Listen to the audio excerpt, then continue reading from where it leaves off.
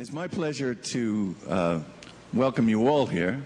I wanted to answer one question before I introduce Dave. People have been asking, why has Harvard Law School chosen to host OSCOM?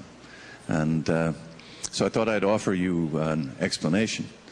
I had the pleasure of being at the first OSCOM meeting in Zurich, and then the second one at Berkeley.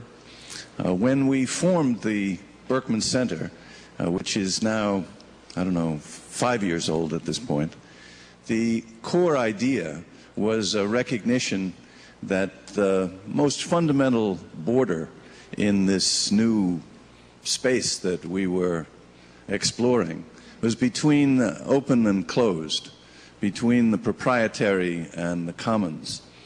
The thought at that point was that as you looked forward to the future, you could see the shape of the cathedral and the bazaar, and it was a matter of both the law and politics as to how that border would eventually work its way out.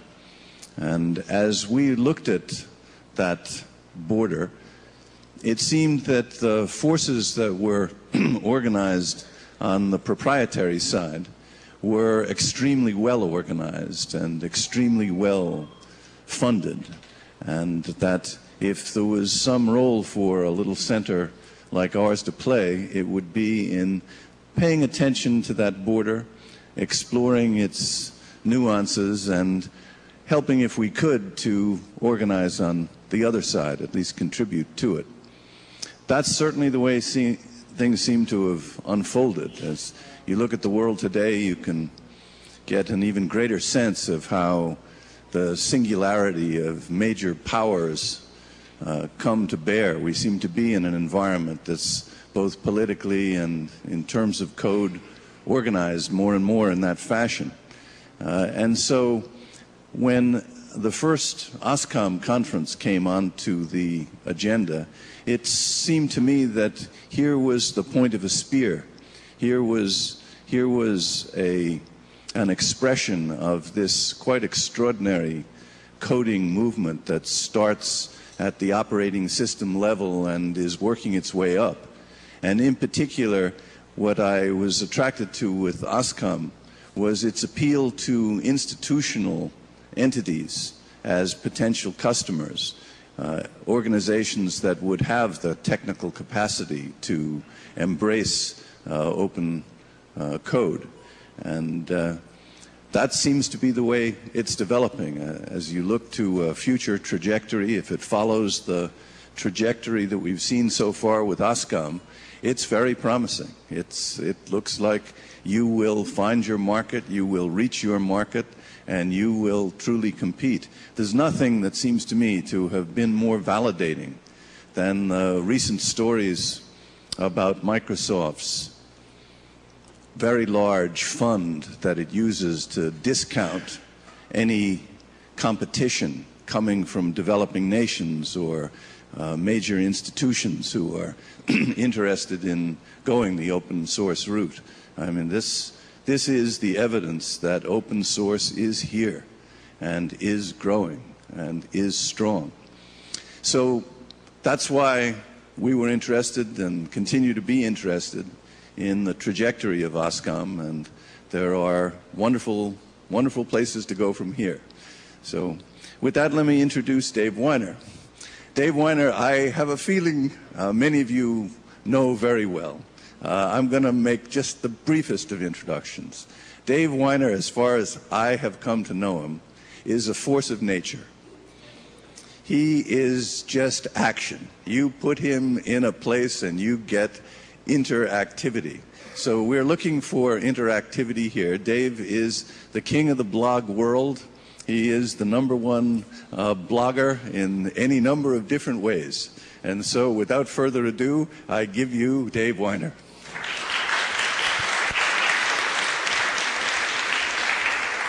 Well, I couldn't possibly have had a better introduction. Thank you, Charlie. And I had a whole list of things that I was going to talk about, but I'm going to move something after listening to the intro. I could barely contain myself because I don't agree with anything he said. Okay? And my thesis, what I'm here to urge all of you to do is to find ways to work with each other, not to build these walls that say it's us versus them. Labels like proprietary, closed, those are terrible labels. It's a terrible thing to say about somebody, that they're proprietary or they're closed. So think about that. If you want to find acceptance in the world for your ideas, look for people that you can make friends with, not alienate. Now, I'm like everybody else that was on the stage, or I should say more accurately, I was like everybody else that was on the stage when I was an active software developer, because I'm not, at this point, an active software developer, in that I did some open source, and I did some what I call commercial software. And I much prefer the term commercial to closed or proprietary, because actually my commercial software, I released most of the source code for it. However, you didn't have the right to do anything other than customize it, look at it, understand how it works, report bugs based on having looked at the source code. You weren't given the GPL type rights of, redistributing or competing with me based on that code. But I was basically willing to trust my customers with the source code, knowing that very few of them actually placed any value at all on having the source code. They were buying the functionality. They weren't buying access to the source code. And, that's proven out. We first released the product Frontier that had the source code included, first released that in 1992, January 1992, long before there was any buzz about, open source or anything like that. And we've been through a terrible period in the software industry with all the noise that people make about open source, and it's been really destructive. There's been a tendency in the open source community to see it as Microsoft versus you. And when you do that, you miss everything that's in between. And there's a lot of really good stuff in between. And we're not your enemy. We don't behave like Microsoft. We behave a lot more like you than we behave like Microsoft. We have a lot of the same issues. The big companies tend to dominate us, tend to crush us, tend to not care at all about what we think. And it's hard to get people to actually pay attention to what you're doing. And when the open source stuff came around, when all that hype was rushing through, it became even harder. It became much harder because our customers were being told that we were robber barons, that we were stealing from them. And you know what? That doesn't really help you build a good business. In fact, if your customers are saying that you're stealing from them or you're withholding something important, this is what the open source movement was saying to our customers. Well, it's not going to make you too many friends when you do that. And when you really, really dig into it and try to find the philosophy of open source, well, it was in the 90s was supported by a rather artificial stock market. Okay, there was a venture capital support for this idea that you could give stuff away and somehow make money, give everything away and somehow make money. And then there were a few IPOs. But then when the dust settled on that, what you ended up with is people doing the mixture of open source and proprietary, or open source and commercial. And so everybody's doing the same thing anyway. So let's get rid of the lines and let's start working with each other. We have a lot of the same issues. We are the same people. So why shouldn't we work with each other? So anyway, I came with a lot of things that I can talk about. And as John quoted me yesterday, if you let me drone, I will bore you. So interrupt, feel free. Charlie do you have a microphone? Charlie can, as soon as you raise your hand, Charlie's going to zip up there and he's going to stick the mic in your face and you're going to get a chance to talk. So, sort of think of this as kind of like a live blog. All right? I just have a bunch of things that I'm going to start writing about, and I've got a little comment section there, and you guys can, post comments in there if you like. So at this point, does anybody have anything they want to say or a question they want to ask? Yeah, right here. Joseph. This is Joseph Riegel from MIT. I know some of the people here, so I can say who you are.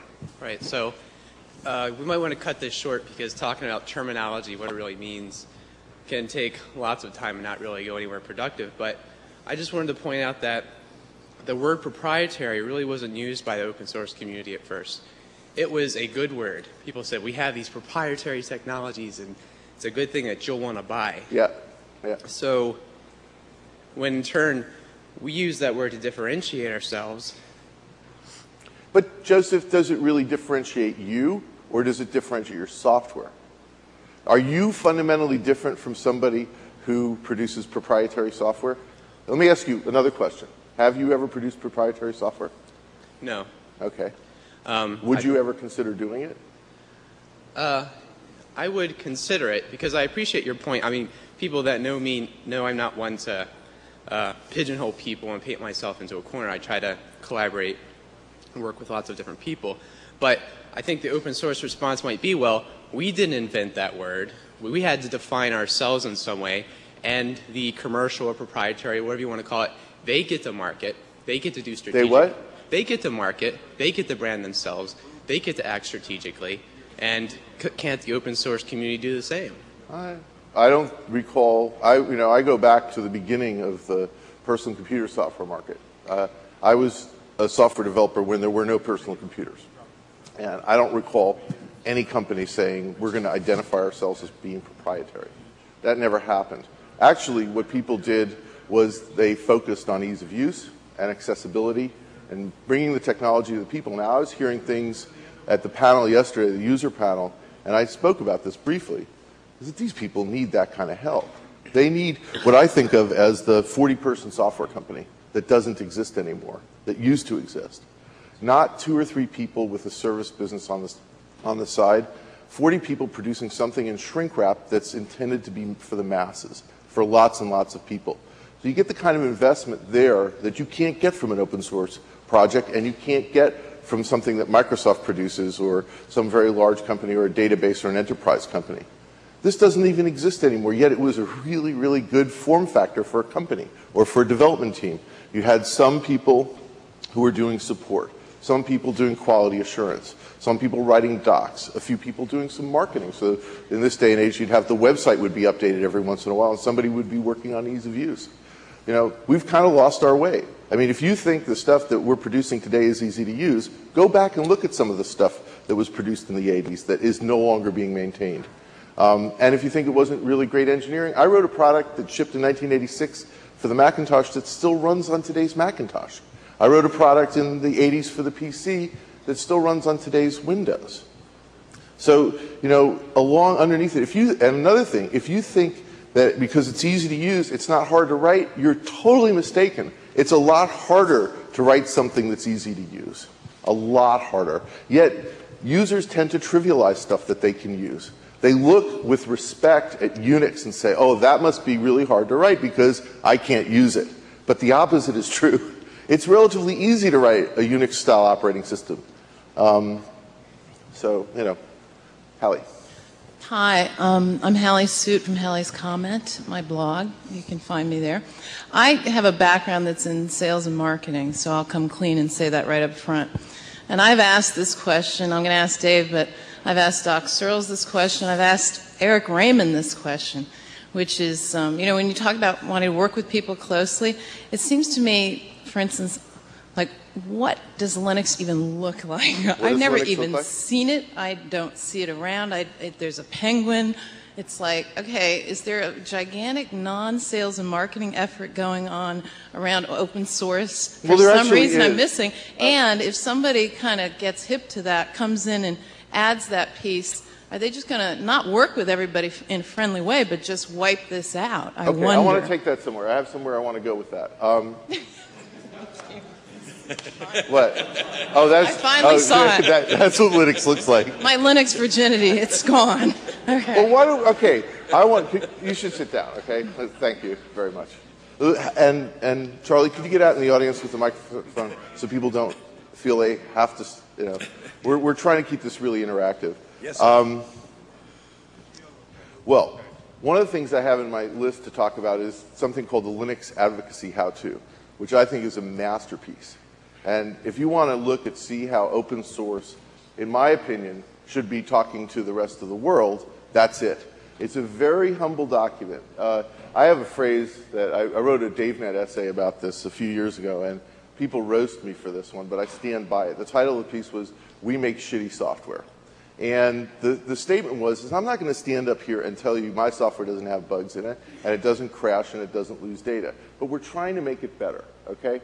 And so you shouldn't feel like you're out there and nobody knows. Like, we're having this debate right now with a poor guy who I know very well, Robert Scoble, who just took a job as an evangelist at Microsoft. And I love Robert. He's a very good friend of mine. And going to Microsoft was the right move for him. He totally fits in there. And he stuck his foot in his mouth and asked for user feedback on Microsoft Internet Explorer. And so he's getting it in great doses. And I mean, there's a case of a product where the users are completely stranded. You know, the product has bugs, but to the extent that there's a development team still around on that product, they don't acknowledge that the bugs exist. So we start from, I know I've drifted from your question, but you actually have seen what Linux looks like now. But that we have so much work to do in the software world. Why put up the walls? Let's all, you know, again, I keep coming back to this, let's work together. So the Linux Advocacy How-To actually says all the same kinds of things that I just said, is that our software sucks and we know it, but we're trying to make it better, okay? And so you avoid the flame wars, you avoid the religious wars, you don't have to ever have an argument with anybody who says your software sucks, because I agree with your statement, right? So that also raises another, I want to tell a little story. This was an experience that I had designing XML-RPC. Does everybody know what that is? Or raise your hand if you do know what XML, okay. And so it's safe to assume people do. The design for that was done in a space of like 2 weeks. And I made one trip up to Redmond and met with Bob Atkinson and Mohsen Algozain and Don Box. At the time, Don didn't work at Microsoft, but he does work at Microsoft now. And we had this wonderful collaboration on this protocol, which now, by the way, there's an O'Reilly book on it.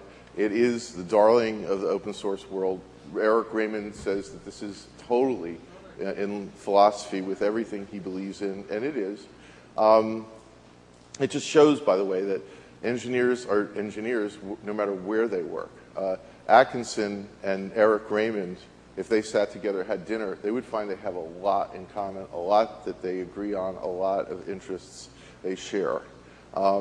Obviously, because Eric, whether he knows it or not, is a fan of what Bob did. So the philosophy we had in the design of this thing was backwards. It was different from every other project I've ever been involved with.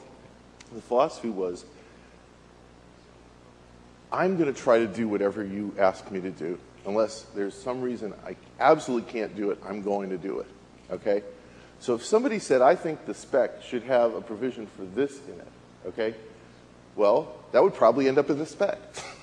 Unless somebody found a reason why it wouldn't work. But the rules were you weren't allowed to be gratuitous about that. You actually had to have a reason why it wouldn't work. So what happened was people clammed up. They said, wait a minute, if I say this should be in there, it's going to be in there. And so the thing stayed simple, it stayed understandable. And that, in my opinion, is the secret of the success of XML-RPC. That's why it worked so incredibly well, is that it isn't overloaded with complexity. It turns it around. It's like people, instead of having to argue for your own ideas, you kind of have to argue against them. And 2 weeks into this process, it was ready to go. And it hasn't really changed slightly when Python came on board in about a year later. Frederick Lund, who was doing the Python work at the time, asked for a base 64 binary type and some clarification on a few things. And except for that, and that was in 1999, so it's already 4 years ago, the thing has not changed since then. And so a remarkable way, if you turn, and I've never found anybody that was willing to work that way since. And every project I've ever been involved with where the idea is to reach some kind of consensus, you always end up with a lot of powerless people fighting with each other to be heard. You know, and a good example is the SOAP 1.2 working group had something like 500 people on it. And, you know, probably would have to have a meeting in a room like this to actually, I don't know, Sam, you probably know about how that works, no? Sam Ruby works at IBM. I know him through the SOAP community. Okay. Anybody want? Okay, thank you. Yeah, it's Tony Byrne from CMS Watch, and I just have a couple of of quick comments. First, I think I would dispute the notion that there aren't successful 40-person software firms. Okay. There are quite a few in the CMS space. They are, in fact, I believe, the most successful ones, and are probably their success is a big part of what is. Yes, but they don't fit my model. I didn't actually say what the model is. Are they producing shrink-wrap software or enterprise software? Are they consulting? No, it's shrink-wrap. It's shrink-wrap server okay. software. That's right. Yeah. Okay. And how do they distribute? Well, you've got many of them distribute through resellers, direct channel, and some of the more successful ones are ASPs. Okay. And their very success is, in fact, I believe, putting a kind of a ceiling on the open source movement, which sort of open source CMS movement, which actually takes me to my second comment, which is sort of in line a little bit with what Hallie was getting at, which is that it seems to me there's a fundamental difference between developing software for other developers, which is really, and system administrators, which is what Linux and Apache are all about. It's a great leap to go from there, that because those products are coming to dominate their space if they haven't already, to then go, well, then it's the natural course of history here that open source content management systems are the wave of the future. And the fundamental difference, it seems to me, is in the users of the system. The people who play with Apache and Linux are other developers and sysadmins. Well, okay. Can I pick it up from there? Sure. Because I have lots I'll try to say not that much about it. I think the key is to become a user yourself, and don't try to develop software that you yourself wouldn't want to use, because you're never going to have the right point of view about it. You're never going to understand what the users are saying. And that's one of the things I've been trying to do. I mean, that's all the successes I've ever had have been that way, where I couldn't do presentation software without actually doing presentations myself. I couldn't do outlining software without being an outlining guy. The ideas just wouldn't make any sense. I wouldn't, if I were listening to a user, I wouldn't know what they meant if I didn't speak their language. Now, you can clone somebody else's product without being a user in the category. That's certainly doable. But if you want to be at the leading edge and start doing things that nobody is doing, which, by the way, the open source community simply hasn't done. It hasn't done any of that, and I think for really good reasons. And by the way, I at Berkman, which is where I work now. There's a lot of, I'm trying to be kind of delicate, but there's people that, like Charlie, for example, who think that Charlie, the first time I ever met him, said, "What is this guy doing here?" Because the philosophy. I'm still wondering. Yeah, I know. That's okay. But we still, accept each other, right? I mean, somebody said it's good to have somebody here that doesn't agree with us, right? And that's the sort of the academia at its best. Is that just the act of discussion is a good thing. And that's the wonderful thing about Harvard Law School, is that it's kind of a wacky place that way. They try out new ideas. And I think as I'm, sort of getting familiar with what's going on here, I get the idea that Berkman is actually a really good fit, even though it's so kind of weird, But when I listen to people say they want open source, okay, I try to poke through that and say, well, what is it that they really want, right? Because I don't think, forgive me, Charlie, okay, I don't think you actually want my source code. I don't think you would do anything useful with it if you had it. I would be happy to give it to you if you want, but I don't see I think you want something else and haven't found a way to articulate it. So that I'm trying to tease that out of you and everybody else that, do you want freedom? Do you want not to be locked in? Do you want to have lots of choice? Do you want developers to be creative? What is it that you want from open source? I'd like to hear from a user about this. And Charlie, would be okay if you wanted to say something. Great. Oh, by the way, just before you go, I want to try to be concise and quick, okay? Because I want to keep it moving, so try not to make a speech, all right? One of my concerns about the term open source is that it sort of puts the cart before the horse. I think Richard Stallman actually had it right when he says that what's important are the freedoms that are associated with the right to create copies, to make derivative works, to distribute copies and derivative works. And does the user want to do any of that stuff? And the source code is only an enabler for that. So what is it that the source code is enabling exactly? Just give me you can't productively and effectively create derivative works, for example, Okay. if what you have to I want do is to a reverse word or a engineer. phrase, Larry, okay? A word or a phrase. What is it that enables you to do? It enables me to obtain derivative works. I'm no longer a programmer. I used to be. I understand. That's a good. Anybody have another answer they want to chime in on this? Yeah, Aaron, give the mic to Aaron. The standard short version is the unwelded automobile hood. So, pardon me? The automobile hood not welded shut. I don't want analogies. I want answers. What is it that you want? What I want is the assurance that my software will continue to work and I can get somebody to fix it. That might be me, it might be Brent. Okay, If it breaks. I would say that you don't. I would summarize it as saying you don't want to be locked in. Fair. That you want to make sure, and let me try to articulate that, and then and ask Aaron to go. Is that, and I as a user want this as well. Okay, I don't want my data in your format. Okay, I want my data in an open format so that I can switch software at any time that I want to do that. I didn't need the source code to do that, by the way. Absolutely. Give him the mic back. But switching software is a big cost to No, solve one small problem. it is not a big cost. If the data works in both software products, it's really easy. But what if it's a big application, like a word processor? What's the that, problem? and Like like somebody most- here doesn't like that. Pardon me? Okay. Exactly. He says it's Training no, costs. but now I think a reasonable person would have to agree that it's not only about retraining; it is also about data. Correct? No, sir. Not in Excel, for example. Try to convert the data you've got in Excel. How are you going to do that? Open Office? What? Open Office? Open Office. Oh, I see. Does it read Excel files? This Yes, guy it doesn't does. think it does. I mean, maybe they've changed. Maybe Microsoft's become kinder and gentler. But when I tried to reverse engineer their file format, I didn't get very far. I felt they were putting roadblocks in my way too. By the way, so yeah. I know. Okay, Bob is doing a wonderful job. Right. He says you got to line up at the microphone, and I'm sorry. My philosophy is I want a lively discussion first. If it gets webcast, that's great. Yeah, Aaron. Yeah, so the important thing, I think, is that you should be able to fix bugs when the developer goes bankrupt.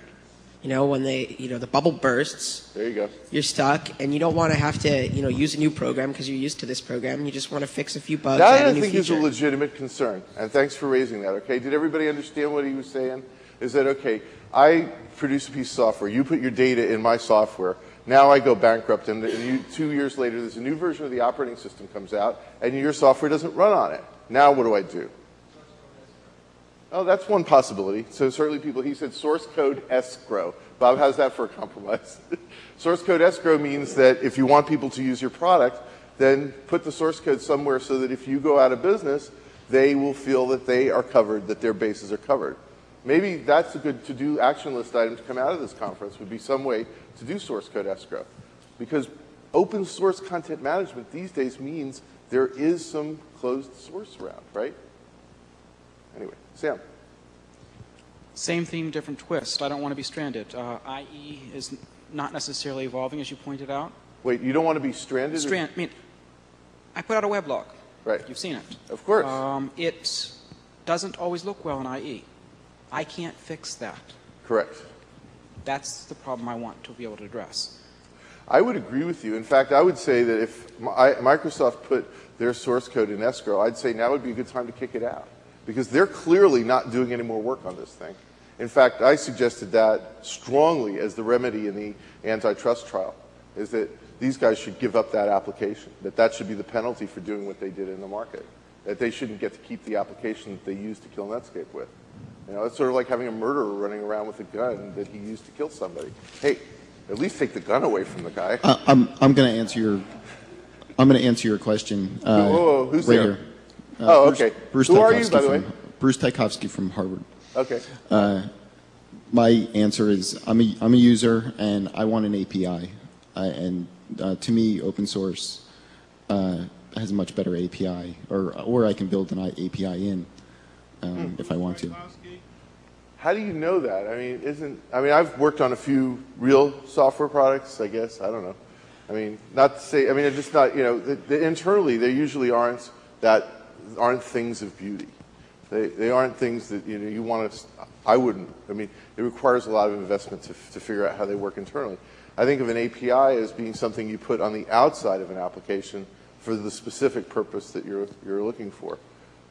Personally, I don't buy that as a reason for wanting this for needing or wanting the source. But does anybody agree or disagree strongly on that point? Okay. Who's next? Oh, Paul. I'm Paul from Zope. Can I go back to the users and usability point? You can go back to anything you want. I think you've got a great point on that, and Tony recently wrote a really good piece on that some of you ought to go take a look at. Kind of a challenge for what we need to do better. And it comes back to a really dirty secret in the world of open source is the motivator. I wrote it because it solved my problem. This is the primary motivator. The secondary motivator is I published it because I like what other geeks think about me. About 47 motivators later, you get, oh, it's easy for the secretary to use. Yeah. But I thought you were going to go somewhere. Commercial software works well at solving this problem because they have to rely on the money transaction with the secretary to make it easy to use. And we need to do better about finding good motivators that reward ease of use. We also need to, and OSCOM is trying to do this, when we do find people that are good at it, we don't need to split it across 46 different projects. Yeah, no kidding. That was the thing that was astounding about the user panel yesterday was and I think that's what you were getting at, or Charlie, is that somehow this needs to coalesce to be one place for people to work as opposed to 85,000. I thought you were going to say something else, though. When you said the second reason, I thought the second reason was going to be job security. That if I make it too easy for people to follow what I'm doing, then I can't charge the big consulting rates. Yeah. You know? I think most geeks aren't really thinking that far ahead. Yeah, I know. but as the business side of this, and you know, we may disagree over whether this is open source or not. But one thing I think is that it's an industry. Okay, right? You know, somehow it defines itself, and maybe open source isn't necessarily the philosophy that unifies everything. Maybe there's, as it goes forward and people get tougher and the competition gets tougher and, you know, they have to try out new ideas, I think that some of these problems are going to get solved. Yeah. And I think both of your themes are really perfect for us to answer Tony's article. One, we need to put users first. And two, we need to be much better about working together. Yeah, before you give up the microphone, I want also to mention that you and Gregor wrote a piece that I think is very on topic and very important about not arguing about data formats and like getting behind some of the common data formats and stop reinventing the wheel so that people, and this is one of my big issues, is that people ought to have this interchangeability. You ought to have this ability to say, okay, I don't like where you're going with this piece of software, I'm going to switch and have all the data just work. You know? There's this selfish gene thing going on where I've got to create a 3-letter acronym to pass on to the future generations. And using your 3-letter acronym doesn't let my selfish gene survive. Your standard or sucks mine either. I didn't write it. Yeah, and I don't know who said this, but I know Isaac Newton said something to the effect that I'm only great because I stand on the shoulders of giants, but in the software industry, we stand on each other's toes.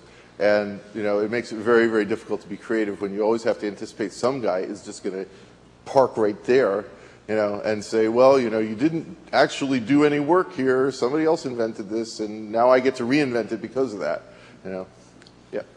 I want to extend Paul's thoughts about motivation.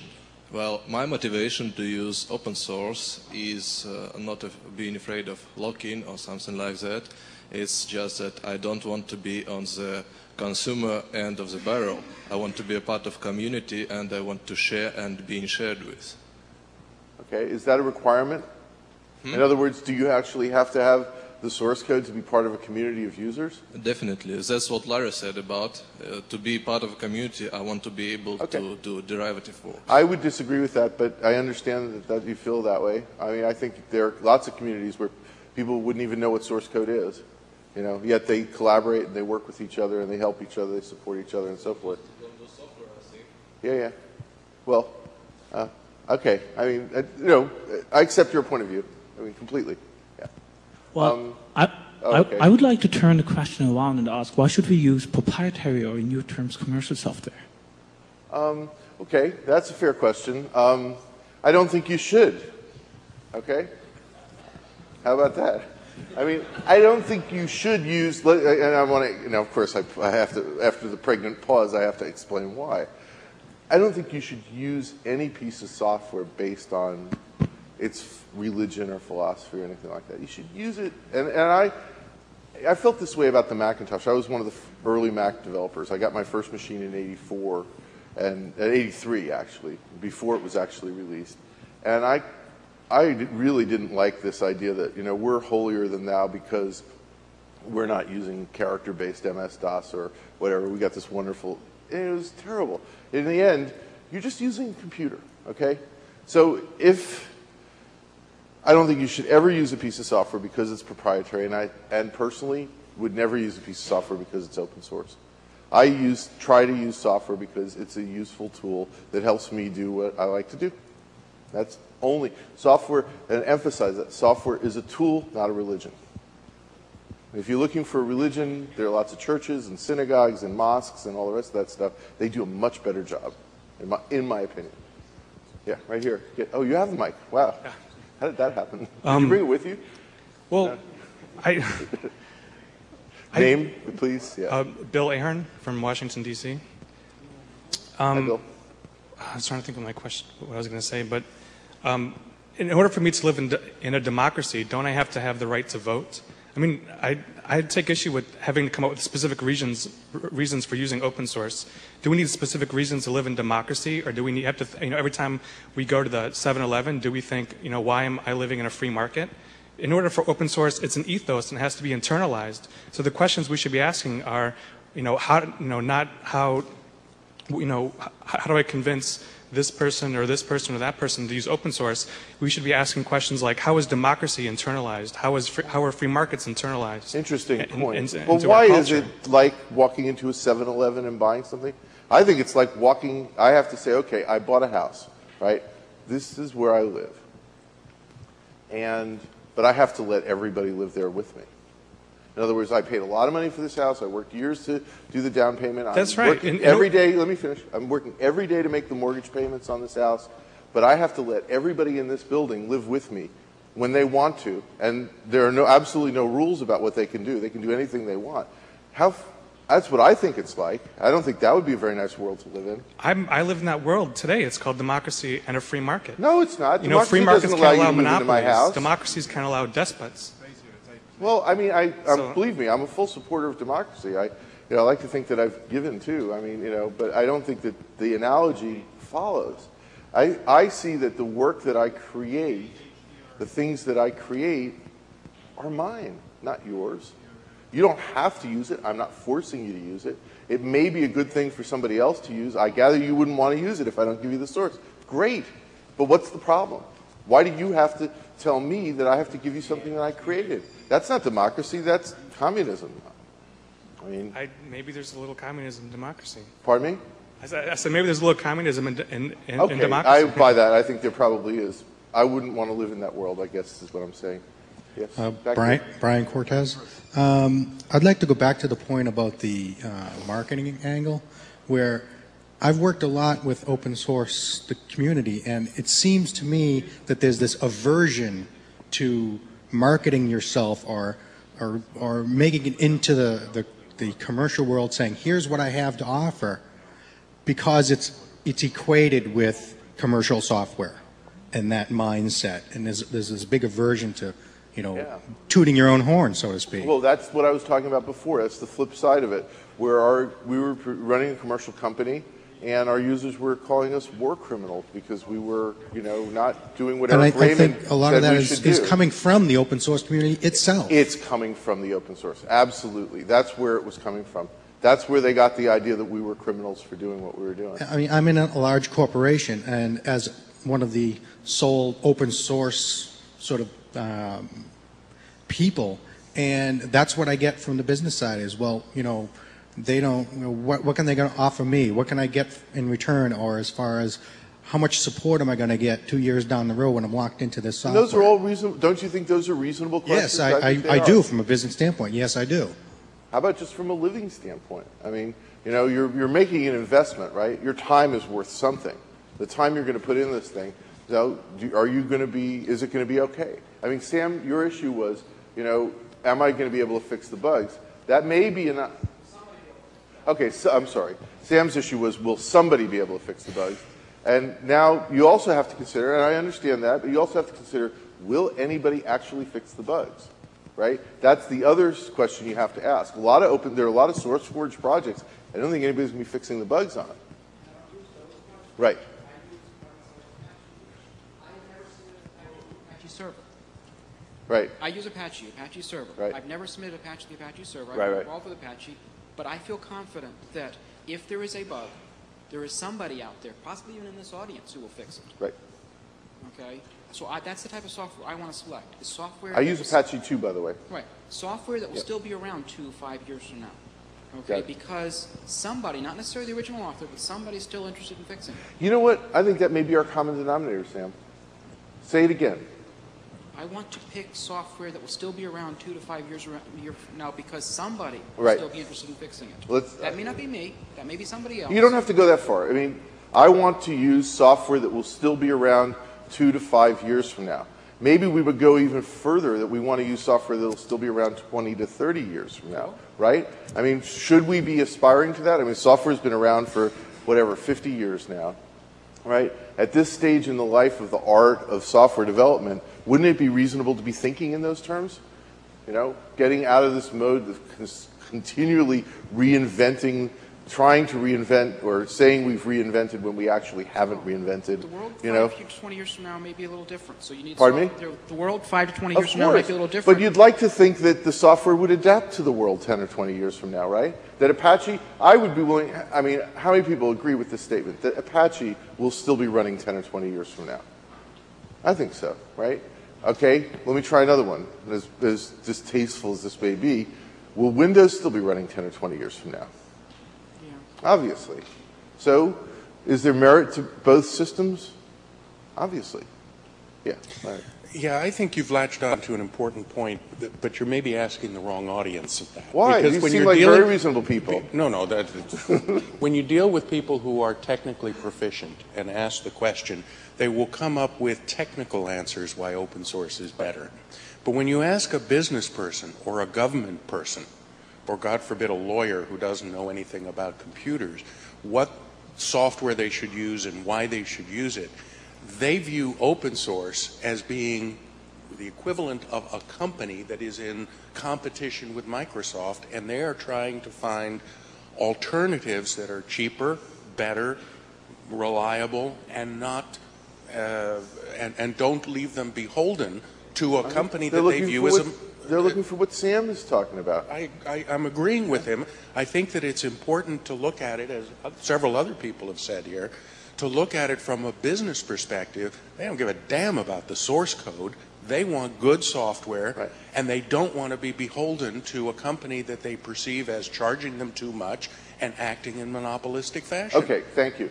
I think you're right about that, absolutely. You know what I want as a developer? Let me try to explain this. Is that if I crack a nut, in other words, if I work for 5 years on a problem and I solve it, right?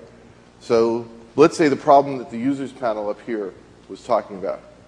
I'd like people to look at it and think about it and ask the question, did he actually solve the problem?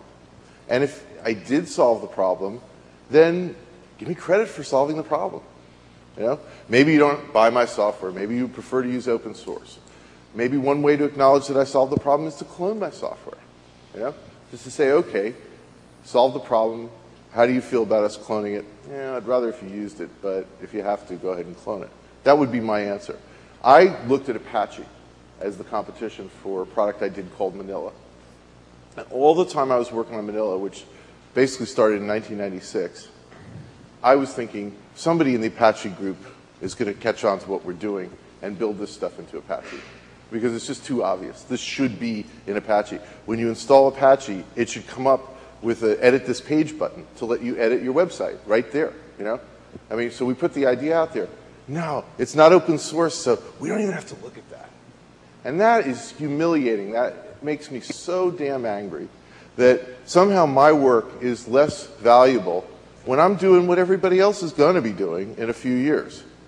What I'm doing is I'm charging some money for the software that I produced. But I'm not charging, by the way, I'm not charging for the ideas. I'm not putting patents on my software. And by doing that, of course, I'm putting stuff out into the genetic pool that nobody can patent, in theory at least. Yeah, over here. Oh, no, go over here, please. This man right here. I like fresh comments. Somebody's been sitting there going, oh, I can't get, basically what happens. My name's Mike Blonder from IMB Enterprises. From where? And IMB Enterprises. And I think your Manila product didn't make it because of Radio Userland. It made it. It made it. Okay. Well, I'm a user of Radio Userland. Get out of here. It made it. It's the biggest. Okay. Well, I want to tell you, I'm a user of Radio Userland, and I think the support. I could use an expletive, but I won't do it. You think what? I think you got a support issue. Oh yeah, tell me about it. And you got a documentation issue? I totally know that. You know why? Yeah, and you know why and B-Logger's got the same thing. Who does? B-Logger, whatever they're called. Blogger. Yeah, we all do. Guess why? There's no damn money in software. There's no damn money That's in correct. software. Okay. Right. I rest my case. I think there's money in software. Okay. Guy. That's why. It's because the software industry doesn't exist. We're trying to wish it into existence so that we can hire some support people to answer your questions. $39.95. You think we can answer a lot of questions for that?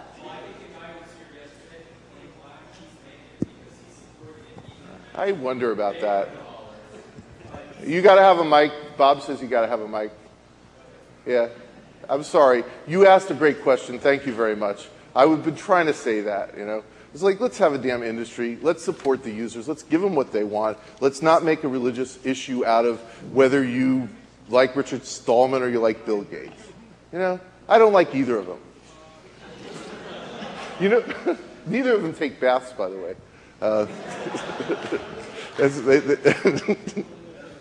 Right here. Sorry. That's the soundbite, by the way. I wonder if we could squeeze in just a little bit of discussion about RSS and how you feel like, that fundamental plumbing is changing. RSS stands for really simple syndication. Agree or disagree? Oh, sure, that'll generate some disagreement. It's a straight XML format or it's a subset of RDF. That'll generate some disagreement as well. I think that if somebody went back and traced through the history of RSS and actually read the archive of the various mail lists where all this stuff was discussed, if enough people did that, and I mean by enough I mean like 5 or 10 people, not that many people, actually, before they spouted off their opinion about the history, actually went back and read what was written at what time and what the sequence of events was and peeled that onion back. We would go back before the 1.0 fork. Where's Denise? We were talking about this at lunch yesterday. Go back before that fork and let's get the world rational again, okay? Let's follow the path, that happened, gradually upgrade it. And, what we would end up with is, had that happened, I don't think we would have ended up where RSS 2.0 is today. And we've got, never mind the sort of history for a moment. It's a question of where we are with RSS and what are the problems with it. Is that, Joey Ito sent me an email last night, and he wanted to know whether or not he should be using content encoded or description or CDatas or whatever. I go, man, I don't know.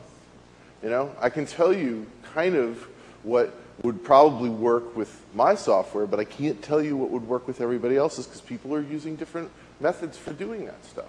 Well, this is a total disaster. This stinks. So what I'm trying to promote now is, okay, enough. We have one final shot at getting this thing right, okay? Yeah, Sam's shaking his head. Sam and I disagree about this, right? But I think we're going to be having Microsoft in this space and AOL in this space and probably N other big W3C members that love to argue and fight and throw lots of money at this stuff, and they never listen to us. And we're going to be dealing with those people pretty soon. And I think that before we deal with them, we ought to try to make this thing really a solid I won't use the word standard, but just something solid where there's a practice that everybody follows, and you know you're on solid ground. When you do it that way, you know you're going to work with everybody.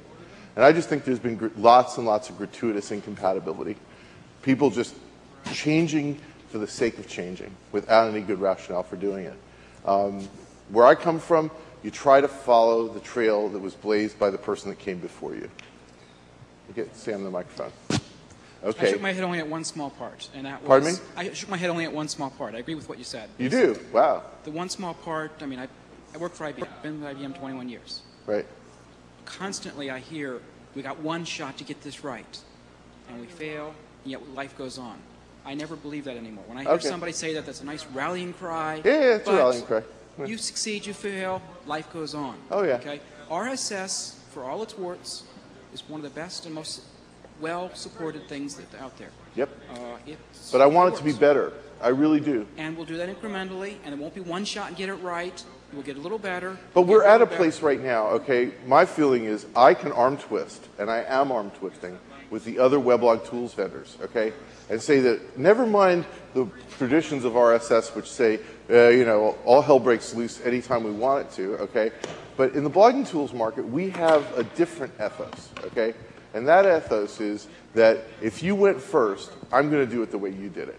That worked with the Blogger API, that worked with the MetaWeblog API, that works with TrackBack. It should have worked with RSS. And I know these people, and I think they're reasonable people. And I think if I say to them, which I have, hey, you ought to be doing it the way Userland did it, because Userland was doing this long before you were doing it, then you got to get behind that way. Otherwise, what would you do if Userland changed the Blogger API without talking to you about it? You wouldn't like it, right, Evan? If you were Evan Williams, right? That won't work. TrackBack, you know, the Trots, they changed it. I would have argued with them. Had I been a developer at the time they did change it, I would have argued whether or not they had the right to change that or whether it's advisable to change it. But they changed it. But they changed it, not me. They're the authors of it. They're the guardians of it, the guide for that evolution. And that way, we have a chance of trying out new ideas. That's why I implemented TrackBack to their spec. And I tested against their application for interop, because I wanted to encourage them to do it again. I wanted them to get, that's why I went for the Blogger API when it came out, even though I had a much bigger API at that moment. I had the Manila RPC API that was far broader than the Blogger API. I'm talking over everybody's head, no doubt. But much broader. But I said, look, I'd much rather, would I rather have more, and of course we still support, Userland still supports Manila RPC, but would I rather have interop in the blogging world, or would I rather have a better API? And my answer was I'd rather have interop. So I went that route. No, you're absolutely right. It's never like we have one final shot. That is a rallying cry, okay? But it would be wonderful, I guess is what I'm really saying, is if we did get sort of that level of compatibility. And the blogging tools market has a shot at doing it because there's a tradition of doing it there. And then what I was waiting for was for me to have the courage to walk through the flames to say, guys, you screwed up. Let's get this back on track. And then, of course, everybody else can be as innovative with RSS as they want to. But the combined power of Blogger and Movable Type and Userland is pretty good. It would probably pull through. Yep, there are lots of aggregators, but no, I don't agree. I don't think votes matter here. There really isn't a difference between one way or the other. It's not about voting. I mean, at some point, and this is just a difference of opinion, perhaps. Sam said aggregator people should have a vote. And, of course, lots of people feel that they should have a vote. But this is where the standards bodies get lost. I know, we disagree on that. I didn't say standards body. Pardon? The person who writes NewsGator has got an opinion as to what is a good RSS feed. His opinion is as valid as the people who own Radio Userland. He's got a tool, he's a vendor, he sells it for money. There are some RSS feeds that he likes better than others, and he can state why. If you do this, that, and the other, it's better. So I think he should be able to express his opinion and participate equally as much as the big three you just mentioned. Okay. I would only take exception with one part of that, okay? Is that, first of all, I agree his point of view is valid, okay?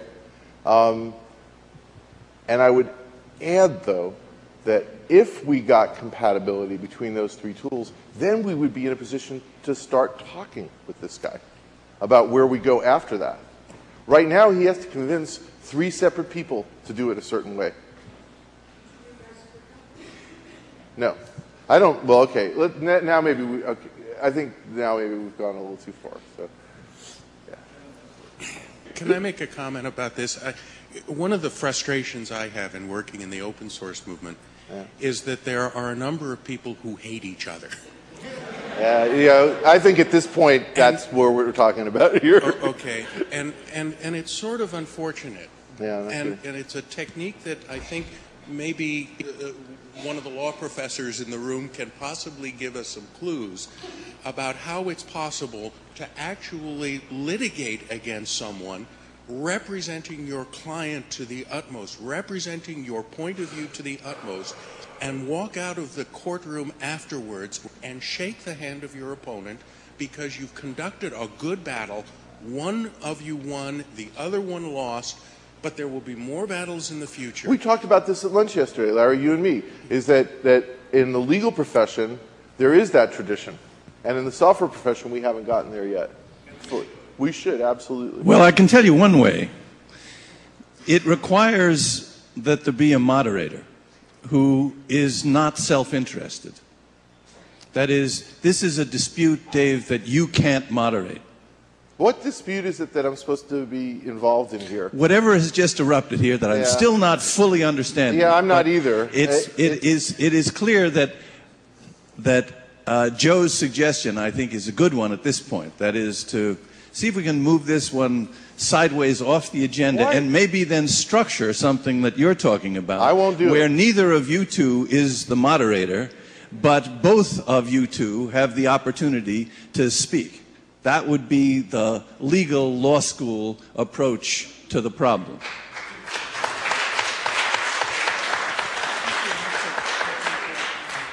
You're free to do whatever you want over that. I think we better, thank you for your comments. Okay. Thank you, everybody. I think we should end this now. Thanks.